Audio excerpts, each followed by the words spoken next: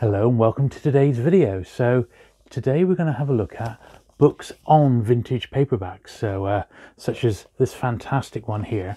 I've got quite a selection, about a dozen or so books that I've picked up over the years that have helped me as a collector of vintage paperbacks, and I think you might find them interesting as well.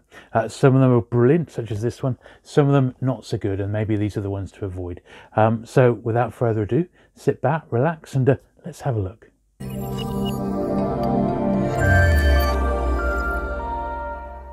Okay, so the first book we're going to look at today is Over My Dead Body. Now this one was written by Lee Server, and it's subtitled The Sensational Age of the American Paperback, 1945 to 1955. And this is it's published by Chronicle Books, or was published by Chronicle Books in America. And that particular publisher, when was this done? 1994. That particular publisher, Chronicle, are famous for their beautifully designed books. So when we have a look through this one, it's only American books that are covered, but you'll find that the actual book is stacked full of really nice reproduction color pictures of all the book jackets. The text is excellent anyway, but that's where the real strength of this one comes from, and that's simply down to the publisher being Chronicle Books, being, that's what they're famous for. So Over My Dead Body, a nice little book, hopefully not too expensive to get your hands on these days. So that's the first one. Now the next one we're going to have a look at, this is quite an older one, Undercover, an illustrated history of American mass market paperbacks. This one was put together by Thomas Bond. This is also American, so it's Penguin USA, and this one was published in 1982. This is a bit of an older look at paperbacks. Now this one's quite nice. It does have a little bits on collecting and the different publishers. There is some colour, but this isn't quite as glossy as the first book we had a look at. There's still lots of good stuff here, and there's nice chapters on the actual origins of a lot of the actual publishers.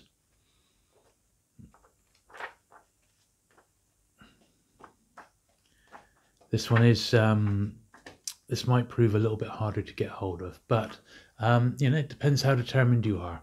But there's that one there, Undercover.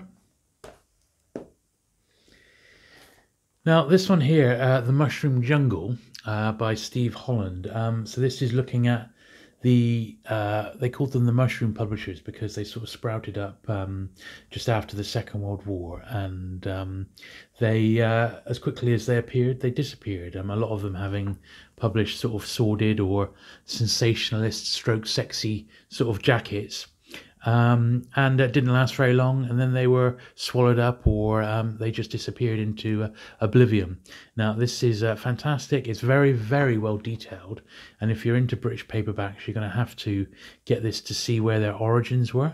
So certainly some of the stories behind these are incredible.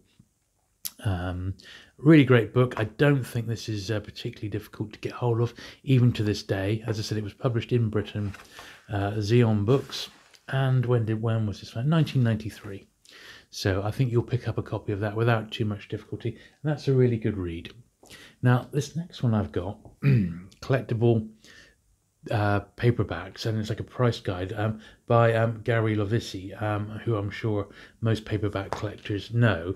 Now this was actually one that did take me a bit of time to track down, and it's actually a remaindered copy because you see the back cover has been sliced off.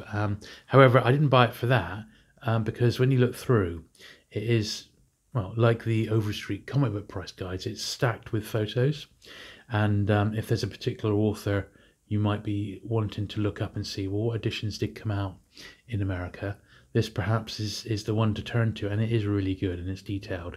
So you can see why this would be a perfect addition to anyone's paperback collection. So this one comes recommended for absolutely certain. The price is, well, you take those with a bit of a pinch of salt. The books come in G, VG, and fine. Do take the prices with a bit of salt, a pinch of salt, because everything's conjective, and it's what people are willing to pay, isn't it? I can't believe the price of some paperbacks these days. Now this one is great. It's the book of TV tie-ins. Now I'm a big fan of TV and movie tie-ins for that matter, and this one is great. It is, once again, it's the US TV tie-ins, and there was equally as many as published in Britain, to be honest. Everything Going had a TV tie-in, but as well as just a few illustrations, it is a definitive list, and that's what we're looking for. Not a bad little book, this as well, and worth tracking down. That was 1997. I meant to see, I forgot to mention when this was actually published, the previous book, the collectible, and this was 2008. So that's even this is 10 years old now, but it's historical. So apart from the prices being well out, the actual content is not going to change. And yeah, that's not bad as well. Certainly worth tracking down if you're into TV tie-ins. Now this next one, I took on a recommendation from someone on one of the paperback groups on Facebook, Hard-Boiled America, Jeffrey O'Brien, and it's not exactly illustrated. However, it is just it's that basic story, how these books came to be and get published, and a look at that sort of classic 50s and 60s era.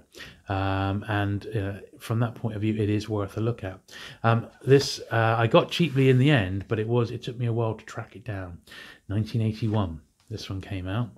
It's Jeffrey O'Brien. Along with the TV tie-ins, here's a look at movie tie-ins. And I'm a big movie tie-in collector, not just for the sake of it. There needs to be movies or movie series that I enjoy, such as, I don't know, the James Bond books, for example. However, just for having general knowledge on what was published movie tie-in wise, this is the one to go for. And it's loads of information in here, absolutely loads. So this one also comes recommended. 1994. Okay.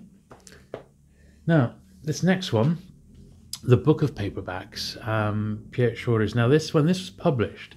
This was pretty much, it was one of the very first books published by Virgin Books in Britain. And it was by far the book on vintage paperbacks to get. And it still is a fantastic, fantastic read today. Now, I'm just going to check when it actually did get published. In 1981. So incredible, really. And what this guy's library must have been like, I have no idea. But this comes very well recommended. It covers British and American publishers, predominantly American, but the British publishers all have their own chapters as well. As you can see, there's lots to enjoy in this one. And the actual text is fantastic. So if there is a book I can recommend you try and get your hands on, it's definitely this one. I've not mentioned much about Penguin books at all, or Pan for that matter. Now Penguin, there's probably no other book publisher which has got so many devoted fans or has had so much written about the actual imprint, and that would be a whole video in itself. All I can say with regards to vintage Penguin books, particularly the British ones, is there is a dedicated Collectors Society, and I will put a link down below for it. And if you're interested in the vintage Penguin books, do check them out. Now this one, I remember getting this one and thinking, I cannot wait to get it. Look at that! What a brilliant, brilliant cover. That, however, is as excuse me, that's as good as it gets, because it is more a reference guide more than anything else. There's no illustrations. But you could look up a particular author and you could find out exactly what they wrote and was published in America once again. And there was a price guide for like a nice fine copy. So to be honest, something like that nowadays is hardly worth your time tracking down, simply because all the information that's in it is online. And that's the case with a lot of these things now. Now, you might recognise this from back to the start. This is another book by Lee Server, which is called Danger Is My Business.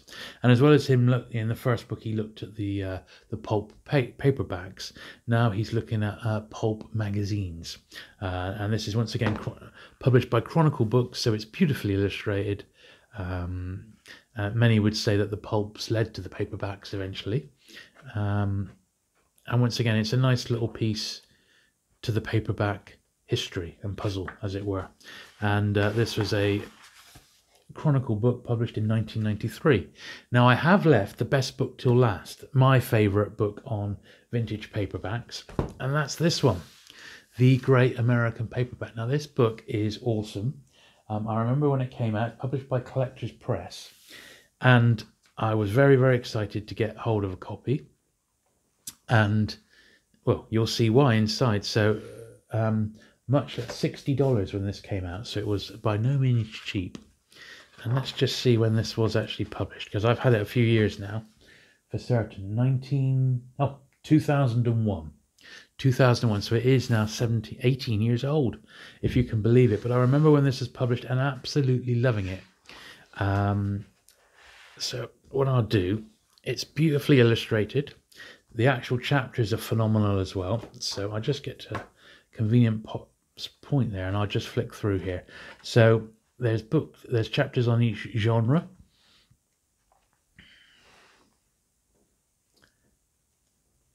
And also on the main cover artist. It gives a sort of rarity with a book having, like, if it's got 3 like little book symbols, it just doesn't give a price. It just tells you how sort of rare and sought after they are. This particular chapter is on all the sort of sex paperbacks of the late 50s and 60s.